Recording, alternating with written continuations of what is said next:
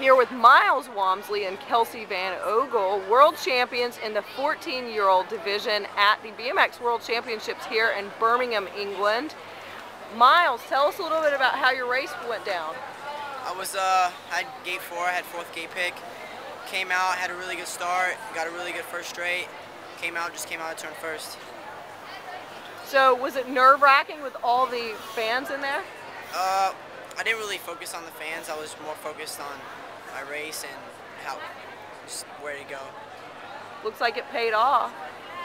Kelsey, how many world titles is this for you now? 3.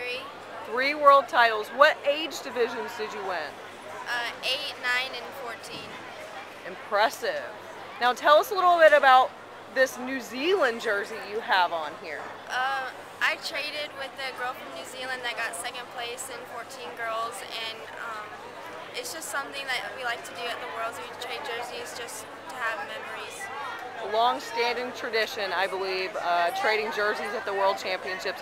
Congratulations to you both, and we look forward to seeing you in the elite classes in years to come.